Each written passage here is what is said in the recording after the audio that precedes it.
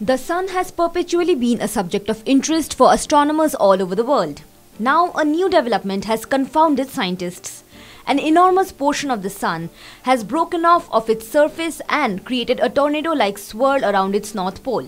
Though scientists are trying to examine how this happened, the video of the development has startled space scientists.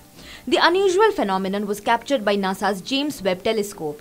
Last week, the video was shared on Twitter by a space weather forecaster Dr. Tamitha Skov. The sun keeps emitting solar flares called prominence that sometimes affect communications on Earth, hence scientists are more concerned about the latest development. Dr. Skov's tweet read, "Talk about polar vortex. Material from a northern prominence just broke away from the main filament and is now circulating in a massive polar vortex around the north pole of our star. Implications for understanding the sun's atmospheric dynamics above 55 degrees here cannot be overstated."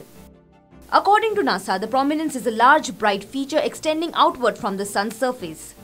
There have been several such instances in the past, but this one has stumped the scientific community.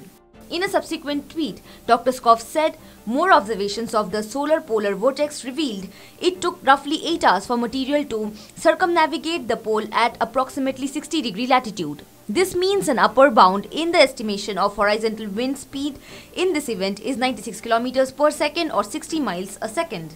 Space scientists are now analyzing the peculiar event to collect more details about it and present a clearer picture.